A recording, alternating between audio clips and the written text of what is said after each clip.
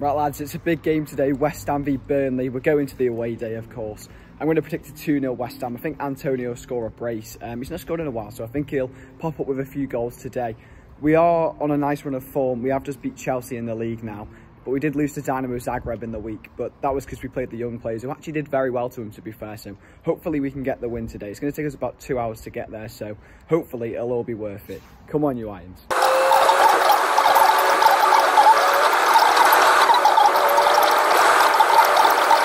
Look how class this pub is, the Royal Dyche. It's got Dyches and King on.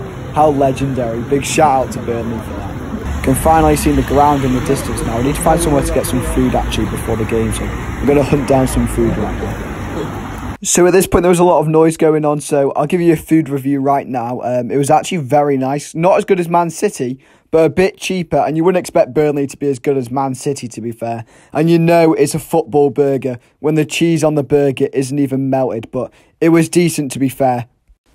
So we headed to the turnstile now. It was really easy to park in Burnley, to be fair, and then walk to the ground. However, leaving, I think me and my dad were stuck in Burnley for an extra hour trying to get out. The traffic was that bad, but at this point we had big expectations and we were hoping we could get the win on the away day.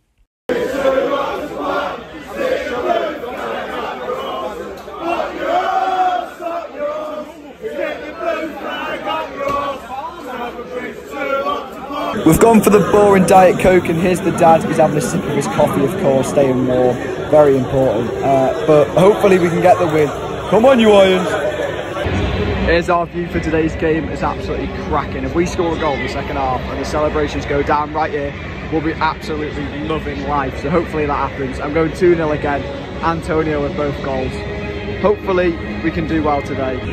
Right, so the line's pretty much unchanged from normal. However, Creswell is injured, so Masuaki's playing. He's got no defensive awareness, so we're going to have a lot of the ball. And Lanzini's playing over 4 now, isn't it? Lanzini's been in great form, so hopefully we can get this done. Come on, you lads. I like my dreams, they fade and die. 1, 2, 0, exciting. I looked everywhere.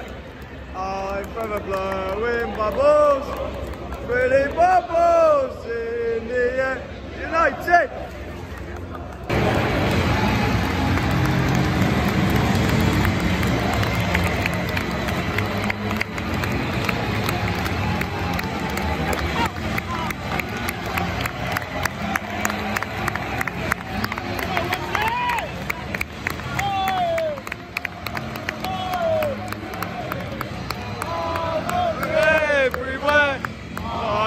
Blowing bubbles, pretty bubbles in the air.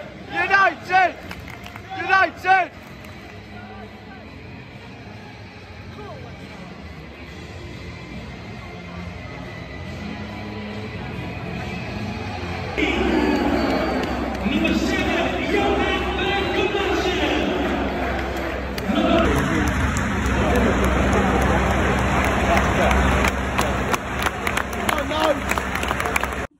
Right, we're back home now, and I can't believe, right, I predicted Antonio to score 2 goals. Never mind him scoring 1. He was never going to score 2. He was absolutely awful. He was a major, major donkey, and I can't even describe how bad he was. I haven't even got any other clips during the game because there was no point. It was 0-0. No one even scored. I'm not going to show you just the pitch. What's the point? You may as well just look at the beginning of the game. It wasn't a bad performance. I thought Vlasic did well when he came on, but we just literally couldn't break down Burnley.